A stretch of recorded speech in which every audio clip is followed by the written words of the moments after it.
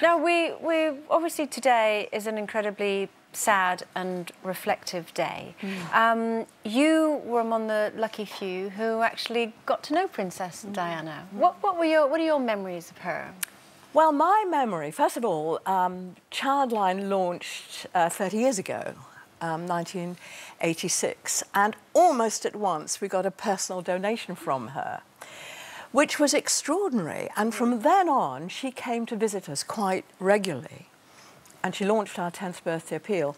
And she also met some of the young people that we'd helped.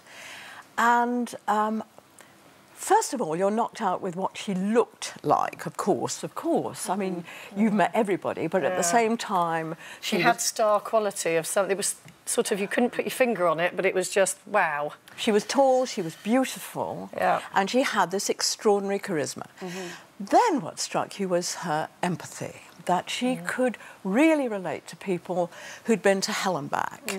And she asked the right question, and I remember Professor Yacoub, you know, the transplant surgeon, telling me that among the many private and personal acts of kindness she did, she used to arrive late at night when there were children undergoing very major surgery who were recovering.